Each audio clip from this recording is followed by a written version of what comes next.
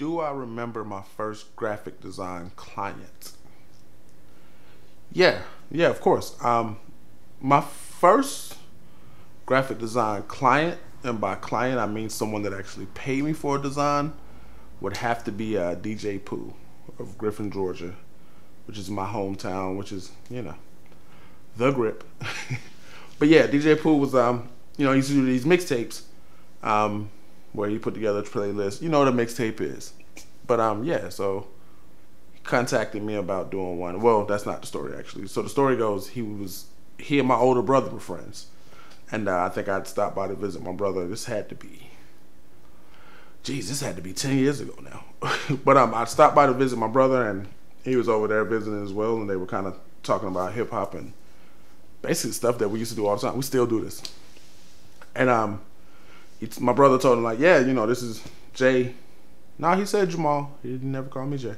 But this is Jamal, and he does graphic design, and you need somebody for your mixtapes. And Pooh was like, yeah, I'll try them out. How much you charge? And deer in the headlights, right? Like, I'd never charged anybody before this moment. I think all of my design at that point had been either for myself or my friends, because we used to rap, and I just didn't believe in just doing the music without having the image to go with it. So, I used to do all of our stuff and random things for classes, but nothing where I'd been paid. So, it opened me up to a whole new world, man, because like when he said how much will I charge, I didn't have a frame of reference. I think I may have, God, I wish I could remember. I think I would assume I told him somewhere between $50 and $75. I'm pretty sure if I'm wrong, he'll let me know.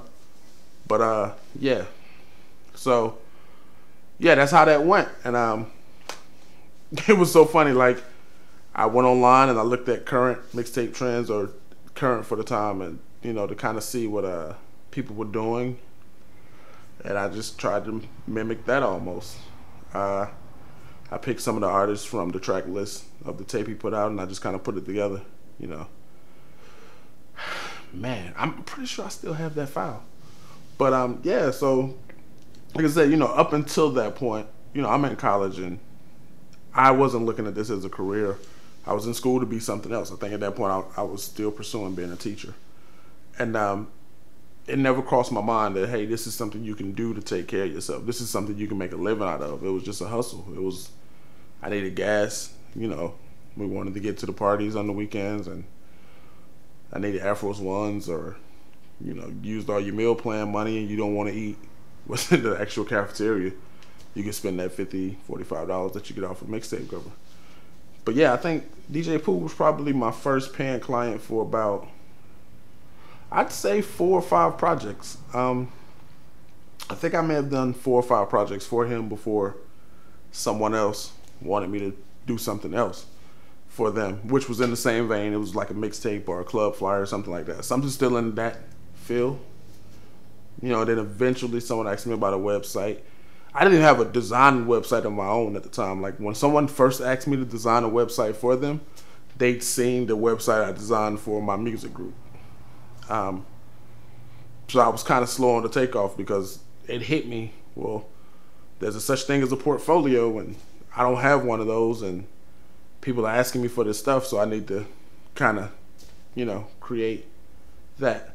So ironically enough, most of my clientele has come from things I've done for myself first, and then someone else liked it, which I think is kind of poetic, because, that means I did it out of love, because I did it for me or my friend or whoever. And then someone's like, hey, that's pretty cool. I'll pay you to do that for me, which is the dream. That's pretty much what, I think that's what all creatives are living for. Like, hey, that's pretty cool. How much did you charge me to do that? Here's the money. But that's crazy to think about. Like,